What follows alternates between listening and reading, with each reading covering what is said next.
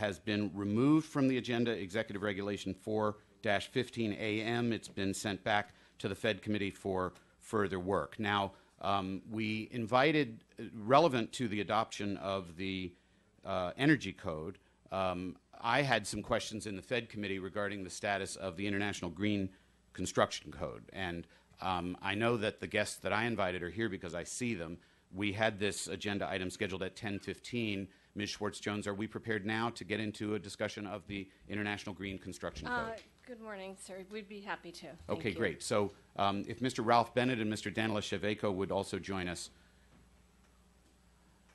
What I wanted to do, I don't think this will take too long. I wanted to give an opportunity both to the department and to community advocates from whom I've been hearing over some period of time, just to give the full council a sense of where we stand on the issue of green buildings. The council may recall that in 2006, the county council enacted what was at that time the strongest green buildings requirement in the United States, but in the intervening years, there's been a cascading of knowledge. Architects now are routinely LEED qualified. That was not the case back in 2006. The ability to bring these buildings online and, frankly, market expectations of having green buildings is substantially advanced beyond where the situation was in 2006. Both Mr. Berliner and I have sought to modernize the legislation, but we were told, well, no, hold off. We're not going to move in the direction of strengthening LEED requirements because we're working on the International Green Construction Code. But when Executive Regulation 4-15 AM, which we're not now acting on this morning, came before the Fed Committee, I asked what's the status of the Green Construction Code, and I'm still a little perplexed and confused. I'm still not clear on what the executive branch's plans are in that regard, and knowing of the T&E Committee's strong interest in this matter, the Fed Committee's strong interest in this matter, and I think all council members' interest, and in particular the strong interest of community members who are here who have been communicating with me over some years on this topic, I thought it would be worthwhile to give the full council a short update on what we're doing with respect to green buildings, a topic that Montgomery County has pioneered in the past, but which I'm concerned we're now falling behind on. So we will have Ms. Jones make a presentation on behalf of the department. I know Mr. Mansouri. I don't know this gentleman. Do you want to introduce yourself, sir? Well, actually, let's do this. Let's start from left to right. Let's have each of our guests introduce themselves for the record. We'll then call on Ms. Jones, and I will interact with Ms. Jones as to who will speak next. But anyone on this dais, this panel, who wants to speak will be given the opportunity to do so. So right now, we're just introducing ourselves. Mr. Sheveko. Danila Sheveko with the Montgomery County Civic Federation and former co-chair of the county's official Water Quality Advisory Group. Good morning. Diane Schwartz-Jones, Director of the Department of Permitting Services. Good morning. Hadi Mansouri, Department of Permitting Services. Good morning. Mark Nauman, Senior Specialist with DPS. Good morning. Ralph Bennett, architect in Silver Spring, and I'm representing the Potomac Valley chapter of the American Institute of Architects. Thank you all very much for being here. Ms. Jones, where do we stand on green buildings? Okay, thank you, Mr. Leventhal. First of all, I want to begin by pointing out that the county executive, Ike Leggett, and the department all support the objectives of the Green Building Code, the IgCC. We've done a lot of work on it, and we've got a short PowerPoint presentation to give you some information with it. I wanted to start out by explaining that the International Green Construction Code is an umbrella code.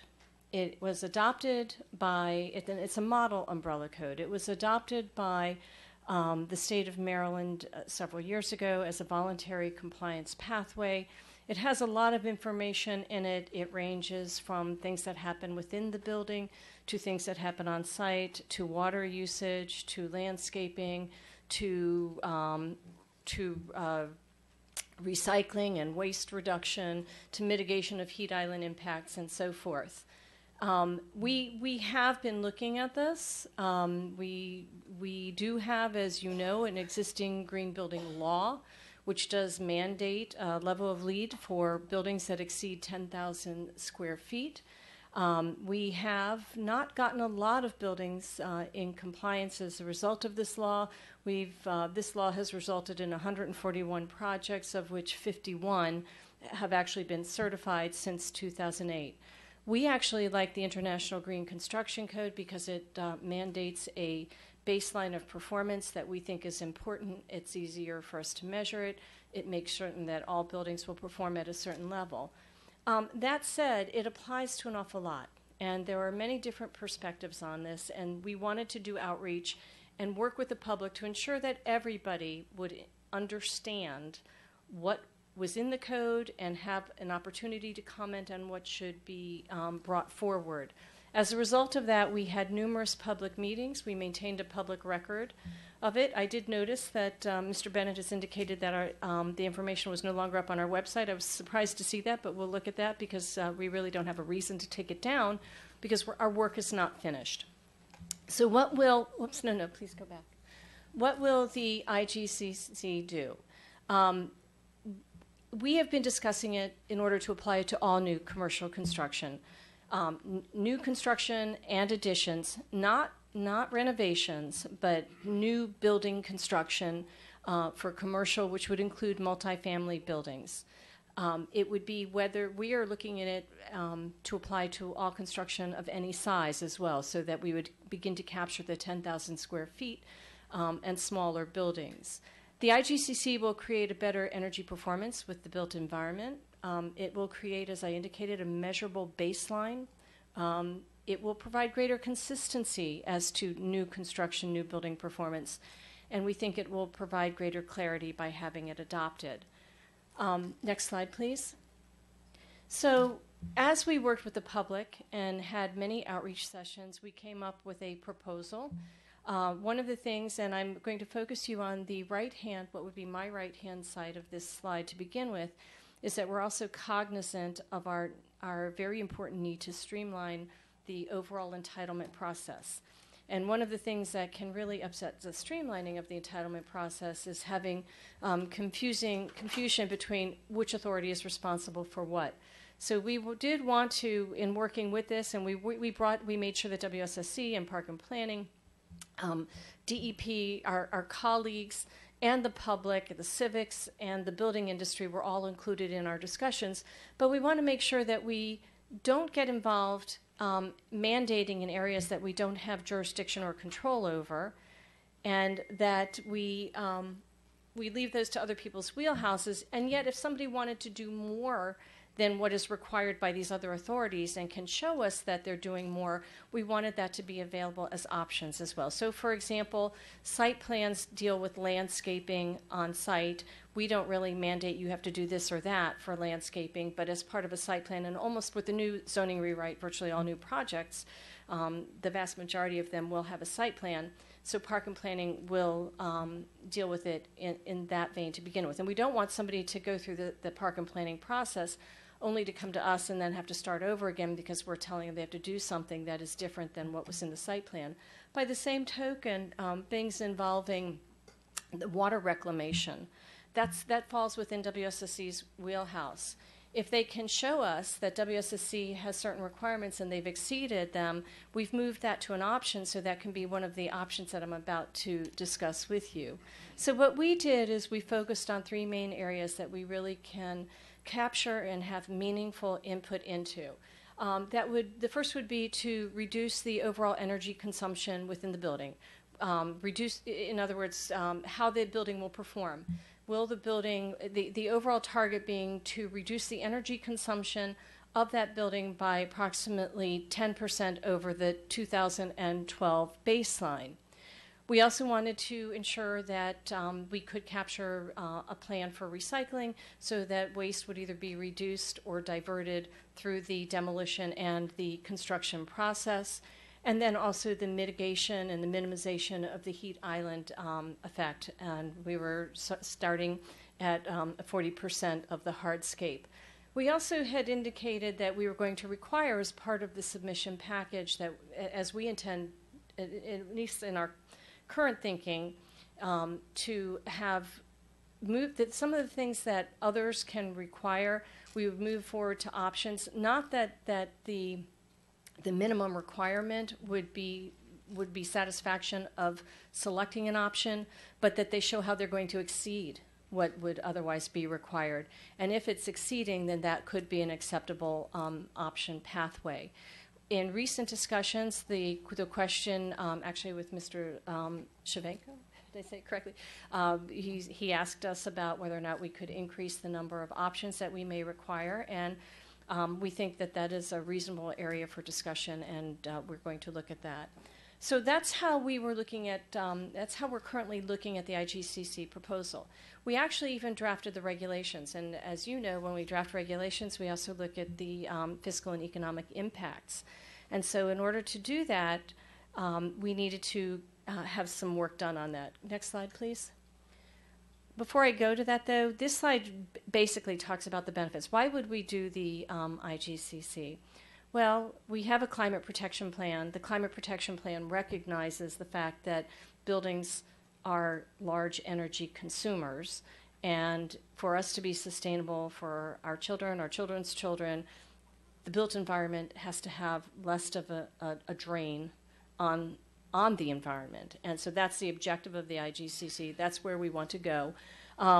This current iteration, the 2012 iteration of the IgCC, has specific benefits. You can see it on this slide. Obviously, it's reducing the energy usage, reducing carbon emissions, encouraging material reuse and recycling, improving water quality, et cetera. Overall, we think it is very important to do this, and we do think that in the end analysis, that the buildings and the owners of the buildings will actually see both reduced maintenance and energy costs, and also we think improved value.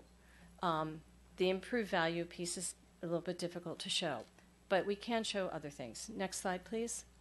So we looked at, we in order to get our heads around, and this actually took some time to do this, to get our heads around what is the economic impact of doing this, we used a contractor who that DGS has under contract. Initially, that contractor was going to look at both public and private buildings to understand how the application of the IgCC, as we were proposing it, would impact the costs and the avoided costs of the building going forward.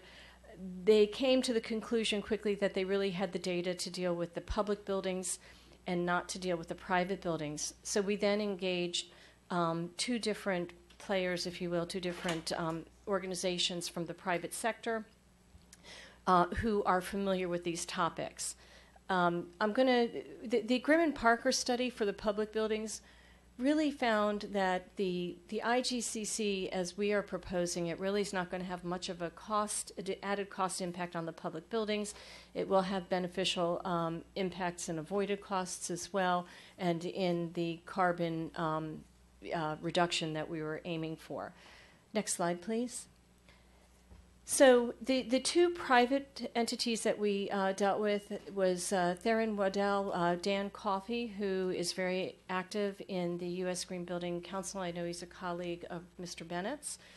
He agreed to do some case studies for us to apply the IgCC, particularly to the smaller buildings. We wanted to understand what is this going to mean for the building industry that will have to comply with this.